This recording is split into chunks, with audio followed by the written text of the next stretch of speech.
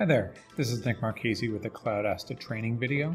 Today we're going to be focusing on Google Calendar building and resource calendars.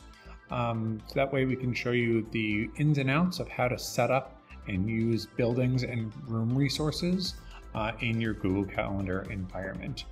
Maybe you have a physical building that has reservable spaces. Maybe you have other assets that you would like to be reservable. Such as vehicles or laptop carts or anything like that. We're going to show you how to set that up here today.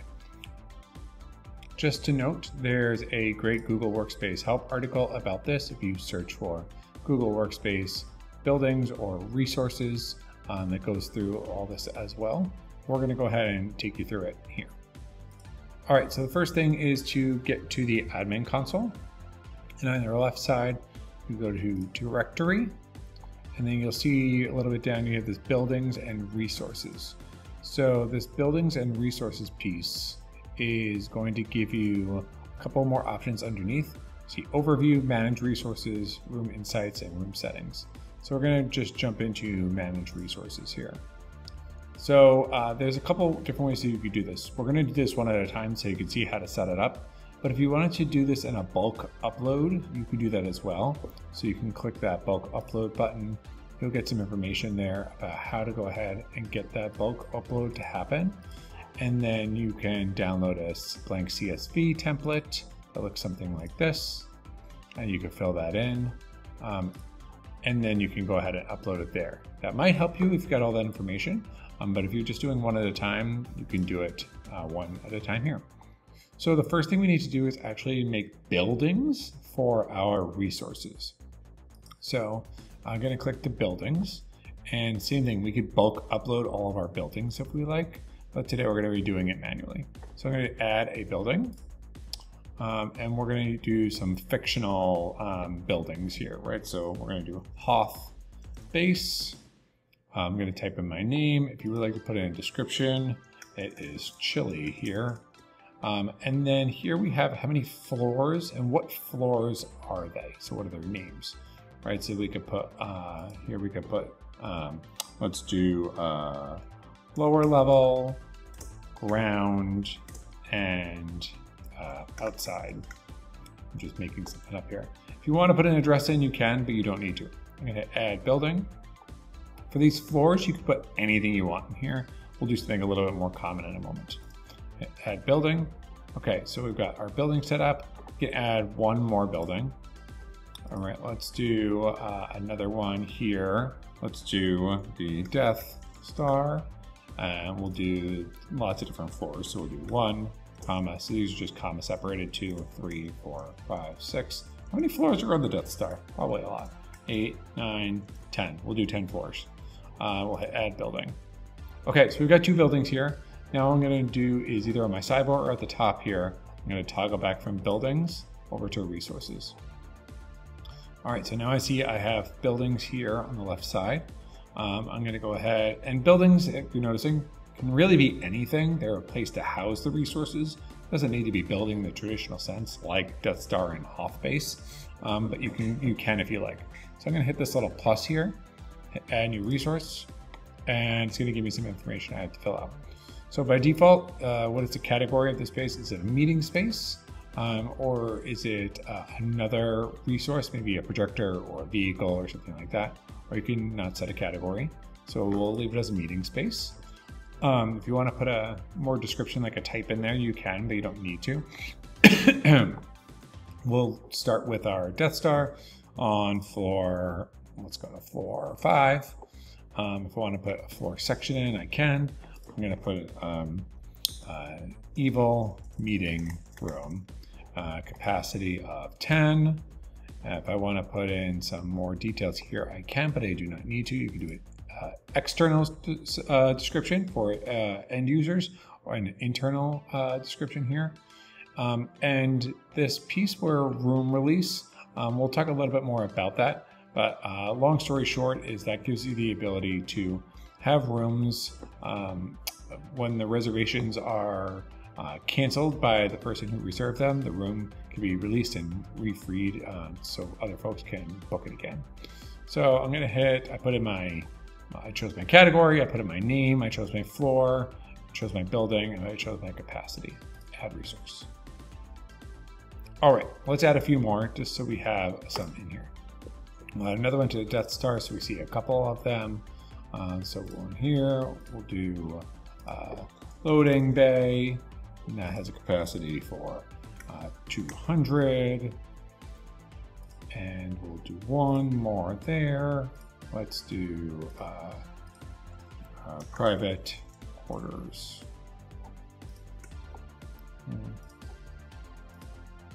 Okay, and then we'll add some for our other building.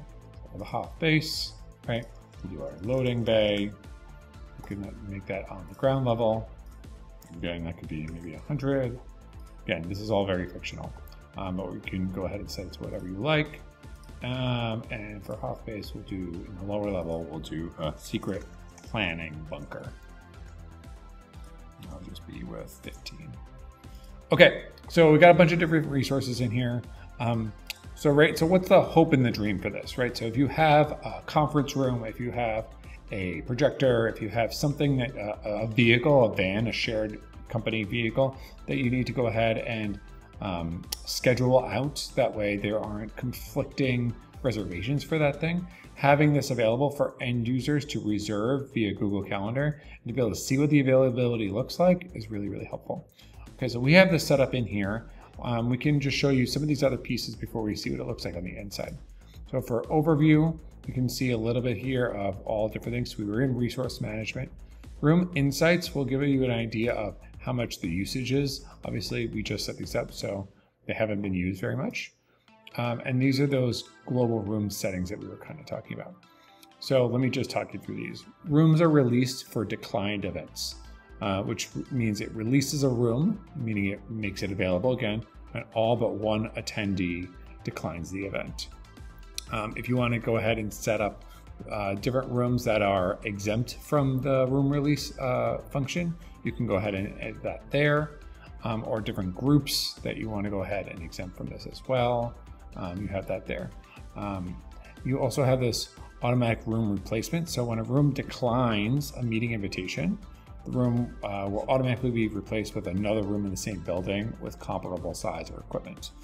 This might be something you want. It might not be something you want because you know your spaces or better than we do.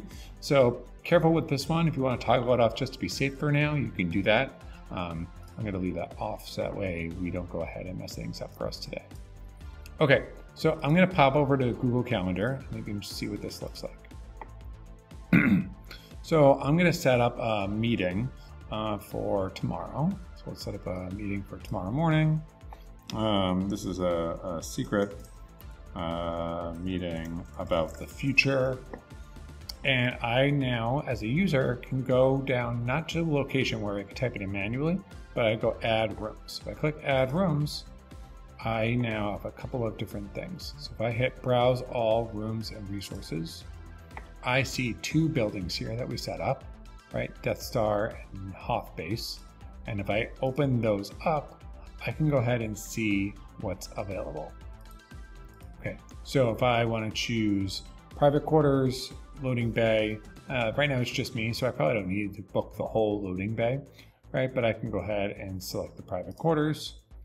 I can go ahead and hit back. You can see that it is added here for me, and I can go ahead and hit save. So now, if I go to that calendar event, I see I have that room attached to my calendar event, and it's booked there. So now if I were to go and book another meeting for tomorrow, I'm going to go ahead and I'll switch to this view for a moment. I want to make sure that I need to be in the secret quarters or the private quarters. If I select that option for that room resource, you could see here in yellow that it is already booked. So I could not go ahead and add another event at that time tomorrow. If I do that, you see it. If I selected it, it will be crossed out because it's already booked by somebody else.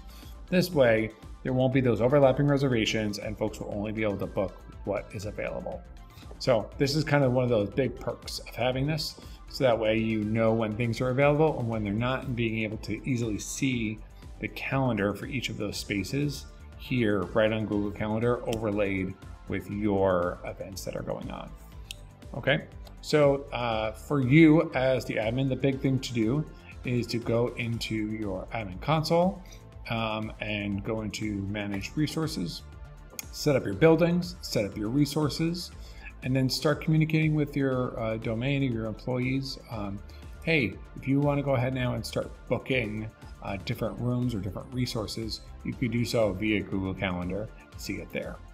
One other thing I wanted to show off here is if I just want to browse all of the availability for a space. There's a couple ways I can do that. Obviously, I can go and make a new event and see it that way. But if I want, I can go scroll down on the left side here where it says Other Calendars. Click the little plus, click Browse Resources. And now I see this drop down of the 2 buildings I made. I can go ahead and select either of those. And there's a few things here. So there's 2 options to be able to see this. The checkbox is going to subscribe that calendar to your Other Calendars feed.